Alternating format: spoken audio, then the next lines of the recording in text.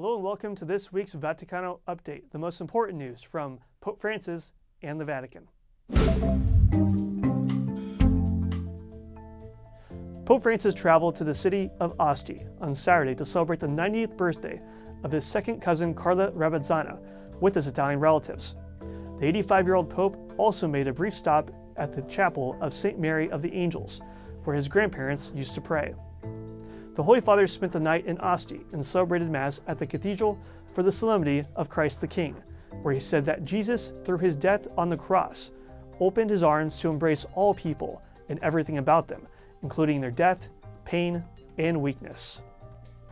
Pope Francis appointed a 38-year-old husband and father of two as a new secretary for the Dicastery of Laity, Family, and Life. Gleison De Paula Souza from Brazil teaches religion at a secondary school in the Puglia region, the heel of Italy. The newly appointed secretary of the Dicastery was a member of the Iranian religious family between 1005 and 2016. Pope Francis met with Mar Awa III, the head of the Assyrian Church of the East, on Saturday morning.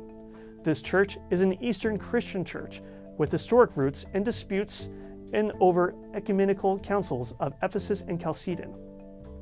The Holy Father urged the members of the two churches to pray and work diligently in preparation for the much-awaited day when all are united fully. In particular, he thanked Mar Awa for his desire to find a common date for Easter, ensuring the Catholicos Patriarch that the Catholic Church is ready to accept any proposal that is made together. After the Holy Mass presided at the Cathedral of Asti, Pope Francis addressed a few words to teenagers and young adults for the diocesan celebration of World Youth Day before praying the Angelus.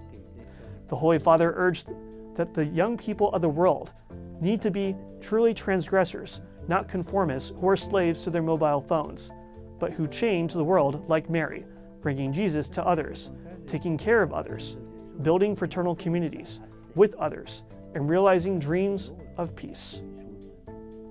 Anthony Johnson for EWTN Vatican.